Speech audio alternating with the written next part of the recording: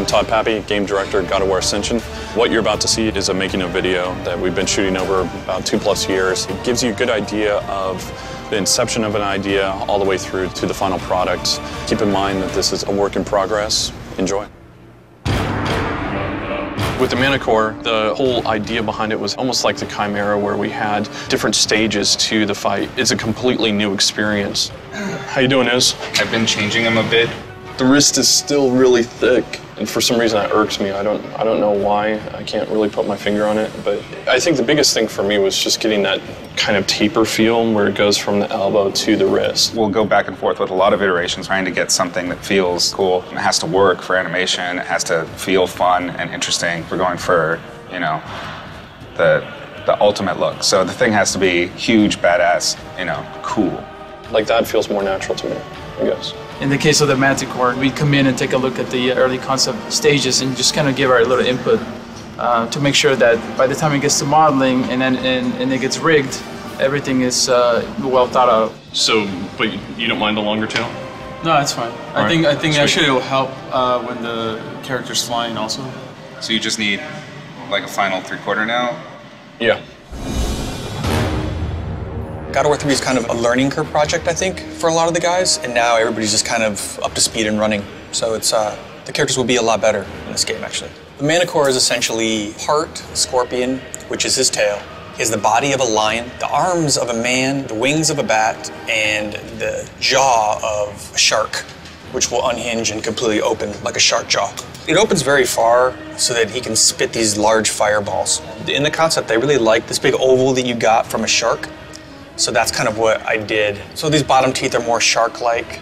These upper teeth, same thing, very shark-like. These will actually be redone. We don't like them. Then he also has the chest of a human. You can see this is all human, and it leads down into these kind of very scorpion-like plates. A lot of this is based on scorpion. These big hard plates, and these other plates with flesh in between, and these inset plates with flesh in between it.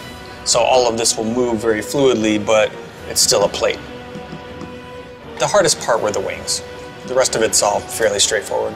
The wings essentially fold up and he walks on these two knuckles. We went back and forth quite a bit on the wings. Wings are very difficult. We actually went to Sony ImageWorks last game trying to ask them how they did wings, if there's any ideas they had. And they just create two versions, a folded version and an open version. It's very hard to do. The big discrepancy was in how this works. Is they transition off fingers? Are they a hinge? We needed them to be able to fold up so the character could swipe.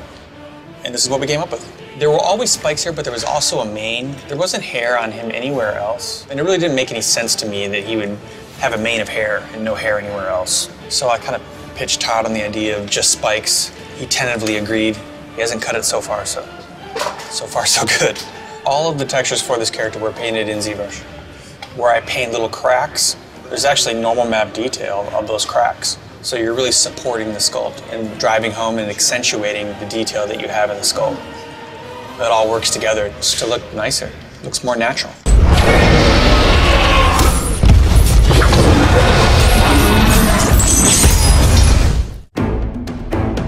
Manticore's arms are human arms, but they're also a bat wings. So I was working with an animator who had an idea of how he wants things to work. And my job was to actually make rig work in the way he wanted it to work. And the solution was I want to have one control that basically makes it look good. So this is a prototype of the wing rig. So here's the main control, and it sort of allows you to move the whole character around. This would be sort of half the body of the Manticore here, and the wing starts with this human-like arm. We could make lots of controls to animate this wing, but animator really wanted to have a single control that would just do exactly what they want. And this control became this guy, this large control in the middle of the wing. So I'll show you a little bit what it can do. So this control can basically mimic the billowing of the wing itself. This animation itself, just be able to pull this up and down and move it around any way you want, drives secondary controls that allow animators to do more precise animations. So that was the really big breakthrough for us, to create something that allows animators animate without having to break it or struggle with many FK controls. And so we're planning to use this rig for pretty much every creature we have that uses bat-like wings. So hopefully going forward, this rig will work for many years to come. When I first saw the concept art, I thought, holy shit. I thought I was going to have a lot of trouble making this guy move. Izzy's probably one of the best draftsmen I've ever seen, and so he had all these beautiful drawings. And of course we went with the most challenging design, as we do. Probably the most complicated rig I've seen here outside of the Poseidon fight. The Manticore, he's got all of these tail joints that move around. He's also got this stretchy little pelvis here. We can move up and down.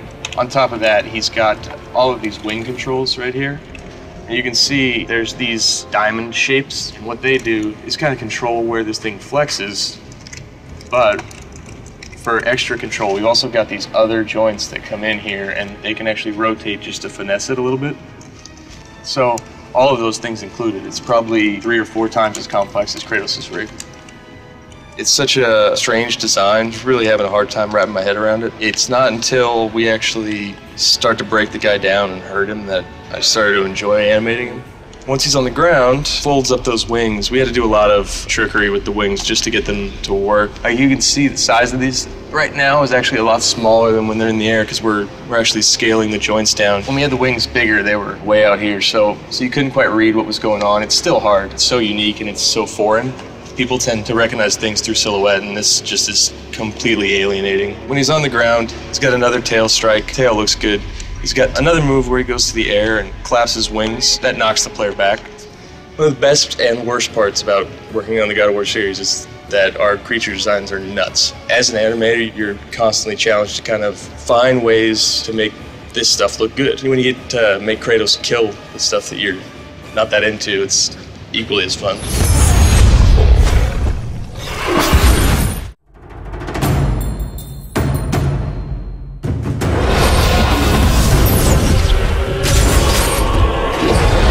With the mini boss, we really want to make it really formidable for the player when he plays through it. One of the tricks that we use is to kind of tease a character over a period of time. So with the Manticore, you see him throughout a number of stages in Delphi where he'll make appearances. And then when you actually get to the fight, it's just that much bigger because you've seen this guy, he's been bothering you the whole time.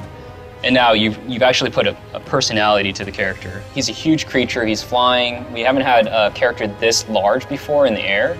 And also that he'll transfer to the ground, just like he did there. In comparison to Kratos, he's a really large character, so he takes up a lot of the space in the arena. And when he does hit Kratos, you can see that Kratos really moves back far, so that, he displaces Kratos, basically. One new thing that Manticore has is that we're doing away with prompts that are on the screen for the CS moves. So this makes it more cinematic. There's no buttons that appear on the screen that cover up any of the action that's going on. This is one of those buttonless mini games. So you can see the giant tells that he does on the attacks. That's very clear for the player to read so that they can evade out of the way and then retaliate with their blades.